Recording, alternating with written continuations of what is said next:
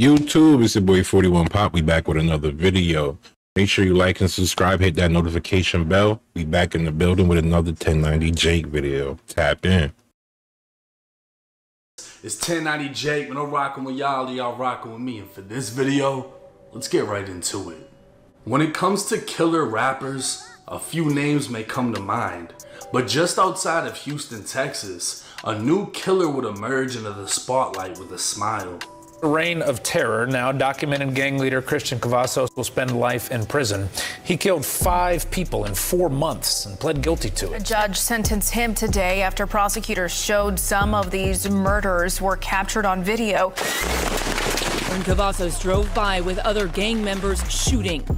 Dozens and dozens of rounds. Gang! 5 people is crazy. No bull. What? You want some, bro? We gon' come to the shoot, let 100 out. Nigga play, get popped in his forehead. Nigga, too gangster.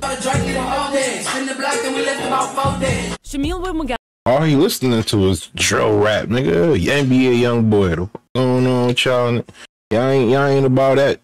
McGowan's son Ryan was shot in his car in September 20. Wait, we got Shamil McGowan's son Ryan was shot in his car in September 2019. He kept hunting my son down like an animal. What's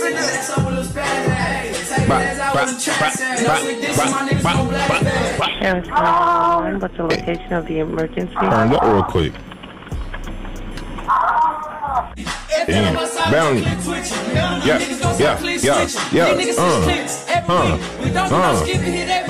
How can I help you? There is a lot of gunfire going on outside. Okay, how many shots have you heard? Well, goddamn.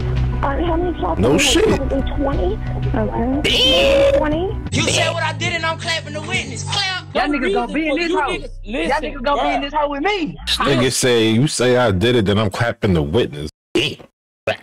What? Hey, I'm bars. Y'all niggas gonna be in this house. Y'all niggas gonna be in this house with me. Listen. Go catch somebody, you gonna be in this house with bro, can you please let me talk? Hey, yeah. Bro. A rap beef would turn into a brutal killing spree, and in less than 4 months, a rival rapper was missing part of his skull, while 5 others were left dead.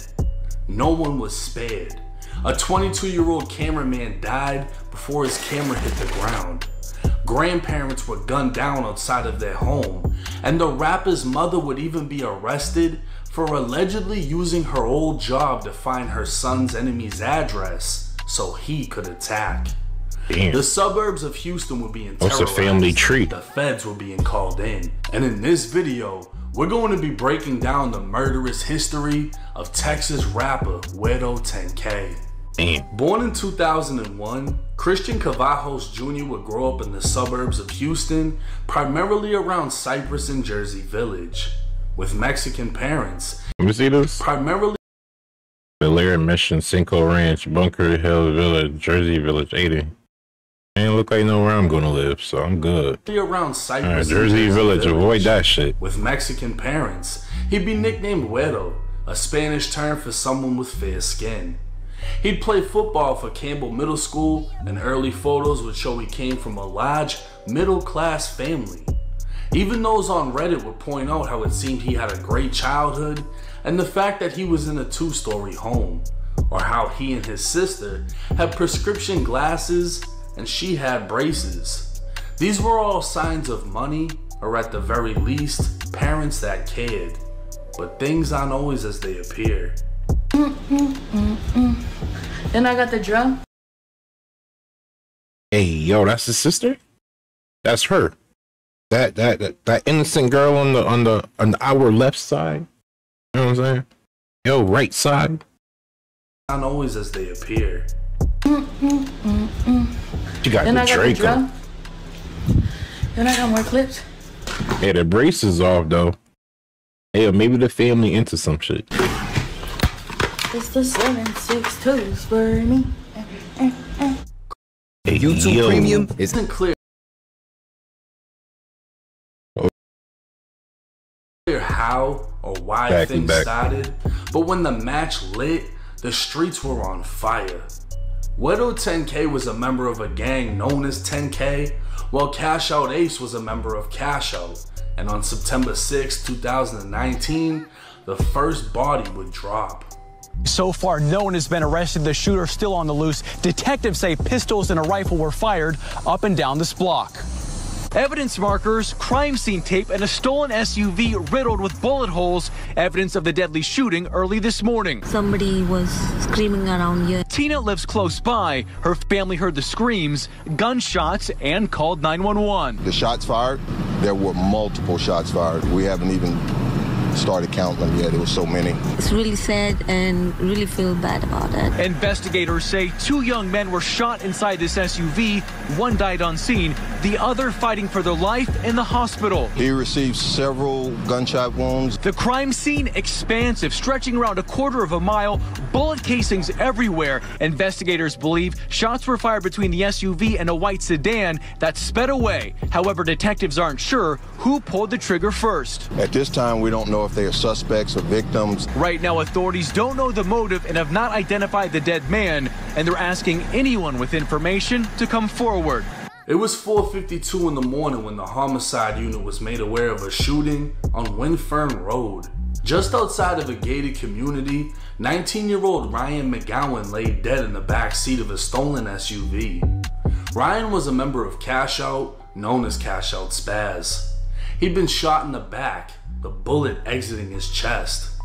Officers would observe 223, 9mm, and 357 SIG shell casings trailing down the road. Officers would later learn that Spaz wasn't alone. He was with 2 friends, one of which was named Trenton Steele. They were all beefing with 10K, so they drove to 10K territory in a stolen SUV after learning a 10K member lived in a nearby apartment complex. While lurking in enemy territory, they were spotted by a dark-colored sedan that pulled up and opened fire, striking the driver of the SUV and causing him to crash. Trent would pull out the driver as the 2 ran across the street, leaving Spaz in the back seat. That's when the dark-colored sedan returned as a man got out and opened fire on Spaz, killing him. But how did the officers learn all of this? Because Trent sat down with investigators and told them the whole story. So technically, Cash Out was the first to slide on 10K, failing the mission so bad not only did one member die, another member ratted. But it wasn't immediately clear. Hey yo, Cash Out, you taking a whole L, bruh. Y'all took a whole L. So y'all lost the member, y'all snitched.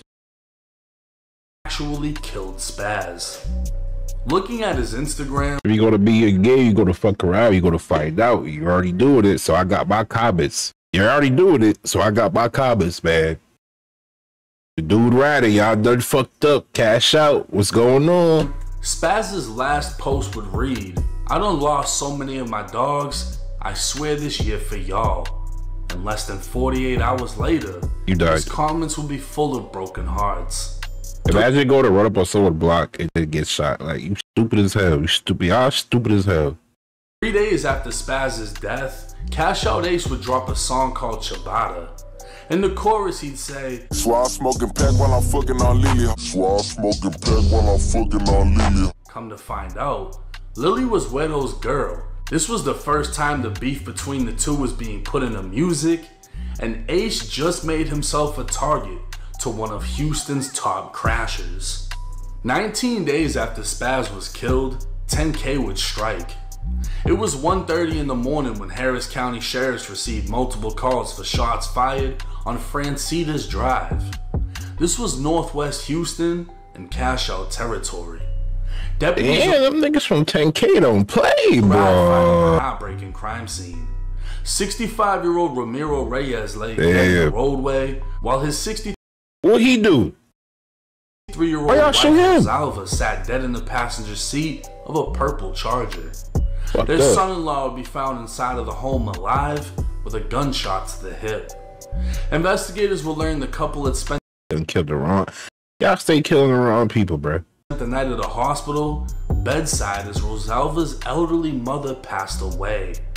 They just made it home. What? Bedside as What's she done? Investigators will learn the couple had spent the night at a hospital bedside as Rosalva's elderly mother passed away. They just made it home, still grieving and tired after such a long night. But instead of finding the comfort of their beds, they'd be met with gunfire. 3 months would pass. The innocent elderly couple's shooter was still unidentified, and nobody knew exactly why they were targeted. It was now December 27, 2019, just 2 days after Christmas, and Cash Out Ace was recording a music video in North Houston. It was 9:31 p.m. when the call came in for shots fired. Arriving on scene, 2 men were found dead, 20-year-old Gonzalo Gonzalez and 22-year-old Jonathan Jimenez. 7 other people were shot at the scene, including 20-year-old Cash Out Ace, who was shot in the arm and shot in the head. His older brother Abel was also with him and shot 4 times. Investigators would locate 7.62, 40 Smith & Wesson, and 9mm shell casings at the scene as victims were transported to local hospitals. Ace would be placed in critical condition and equipped to a breathing machine with a bullet lodged in his head. A week after the mass shooting, investigators would speak with Ace's brother Abel, who was still recovering in the hospital. Abel would tell investigators Ace set up a music video shoot and the address was sent to only trusted friends through Instagram. Ace had issues with the rapper Guero 10k, who was the known leader of the 10k gang. Abel would then say Guero and another man named Rico 10k had been threatening Ace for some time now and made threats earlier that day. Abel then said Guero and Rico had killed the old couple in Fallbrook. In fact, the night they were murdered, Abel received a video call from Rico around 1 in the morning. Abel stated Rico said, "Yeah, what's up? Where you at? We know you stay in Fallbrook. We know you stay on Pilot Point." Abel told investigators he used to live in Fallbrook with his grandparents, but doesn't live there anymore. When he saw Rico on the video call, he was with multiple individuals with rifles wearing ski masks. Abel would tell investigators he didn't know how they got his address, and that after the elderly couple was killed, Guero and Rico fled to Austin, Texas for a few days to make it look like they weren't in Houston at the time of the shooting. So not only would Ace's brother give motive for Guero to shoot up the music video, but he'd name Guero and Rico 10k as the ones responsible in a double murder 3 months prior. But now, 5 were dead, big time. And investigators would piece it all together as they'd been investigating. Hey man, so they started beef. They ain't built for this shit. Don't start nothing you not built for, bro. They ain't built for that. 10k gang for 8 months, and witnesses were rushing to come forward. 7 months after Spaz was killed, a female friend of the victim met with investigators claiming Guero 10k and Rico 10k were responsible for killing him. But it wasn't just that. She'd provide details to the murder that hadn't been released to the public and was consistent with surveillance video that no one but investigators saw. In fact, she only knew about it because Guero and Rico called her on FaceTime, with Rico admitting that he was the driver and Guero saying he doubled back to get out of the vehicle and finish Spaz off. This was consistent with what Trenton Steele witnessed, as he saw the shooter's vehicle come back and a man get out firing into the backseat of the SUV, killing Spaz. It would also be learned that the reason Spaz and his friends were hunting for a 10k member was over an argument on Instagram Live. The investigation took a darker turn as law enforcement. It wasn't Twitter? Usually it's Twitter, bro. I ain't gonna cap. Usually they do this shit on Twitter. Okay. Instagram is the new shit. The couple was murdered. Cash Out Ace's brother Abel told investigators 10k members found out. Right, fuck Twitter fingers when you can go live, man. Who wanna do Twitter? Nobody wanna be a Twitter finger now. You go live and do this shit. The neighborhood where his grandparents lived, but didn't know how they knew.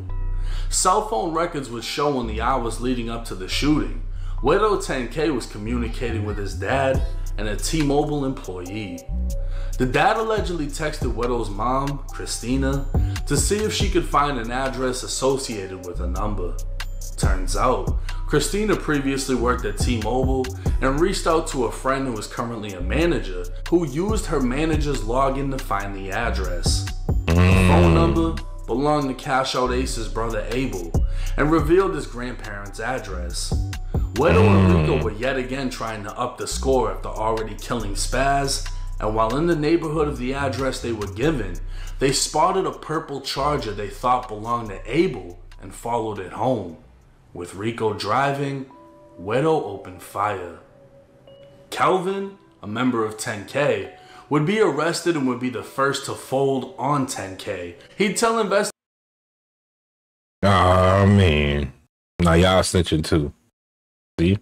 They spotted the music video shoot, so he did a U-turn.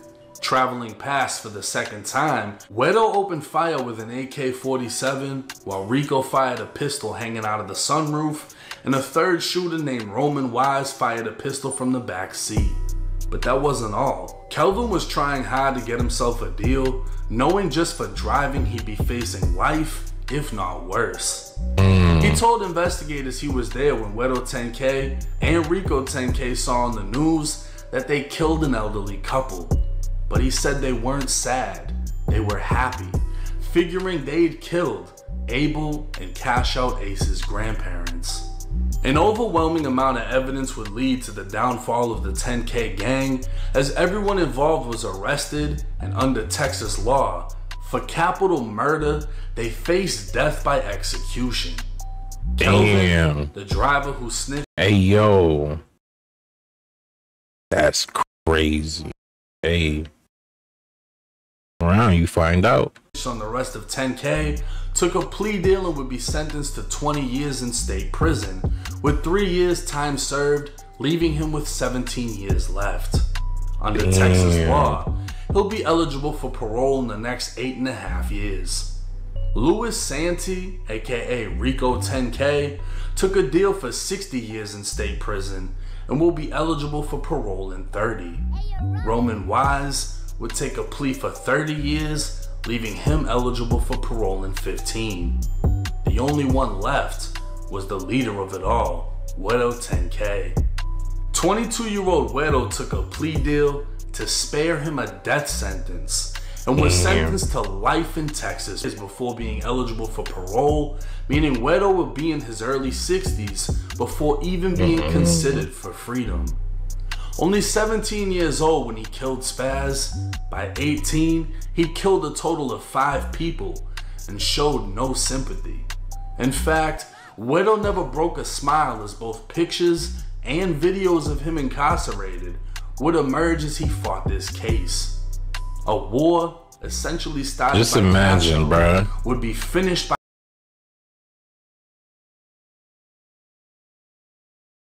just imagine, bro. 10k, but leave both sides devastated. Cash Out Ace would have a large portion of his skull removed and speak on his recovery process, as he had to learn to walk and talk again. Ace would continue on his career with his brother Abel at his side, both men surprisingly still claiming ties to the Crips and Hoover Street gang, although Abel cooperated against 10k by providing investigators information and saying they were responsible for the elderly couple's murder. Even Trent, who went on the failed hit that left Spaz dead and started the war with 10k, would go on to become a rapper after cooperating with the police against 10k. And finally, the victims. 19-year-old Spaz was killed after the hunter became the hunted. He intended on killing a rival 10k member, only to be left behind by his friends and executed in the back of an SUV. The Reyes. Bro, no love in this shit, bro. See? No love. This couple, already grieving a loss, were murdered in cold blood after a case of mistaken identity and a suburban gang war.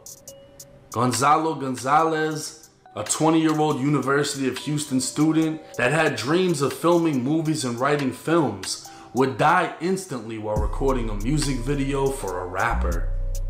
22-year-old Jonathan Jimenez, a friend of Ace, was also killed in the hail of gunfire at the music video shooting.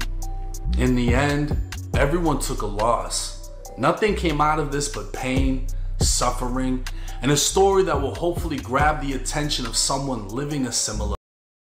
Bro, don't do stupid shit, bro. At the end of the day, everybody just ended up in jail, dead, or a whole damn snitch with no morals, bro. Realistically, do better with your life. Start a career. Do YouTube. You know what I'm saying? There's plenty of things to do. They were good at rapping. Songs was alright. You know what I'm saying? Launch something. Make something better of yourself. You know what I'm saying? It's 41 Pop. Make sure you like and subscribe. Peace.